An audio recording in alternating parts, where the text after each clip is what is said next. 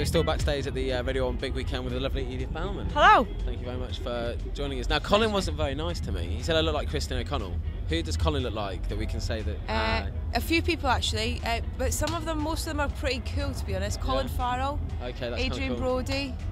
A lot of people might though, however, say Pee Wee Herman. Pee Wee Herman. So you can throw that one back at him if you want. I'm going to throw that back at him right from you. I'm going to say, Edith says you look like Pee Wee Herman, and then I'm going to run. I can get away with it though, you see.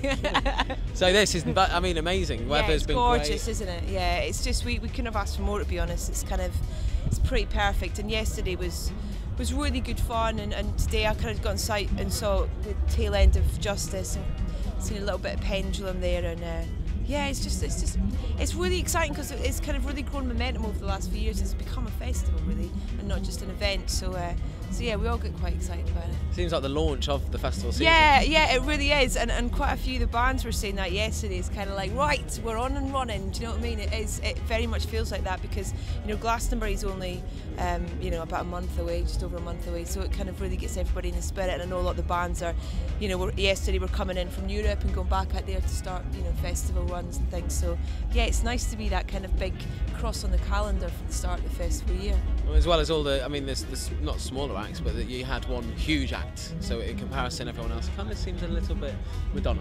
I couldn't care about her, to be honest. Really? Yeah, no, I didn't watch it. I was more interested in watching everything else that was going on. Oh. For me, it's about the variety of acts that we put on, and about whether those be the unsigned acts up on the introducing stage, or bands that are really coming through, like Black Kids who opened in News We Trust stage today.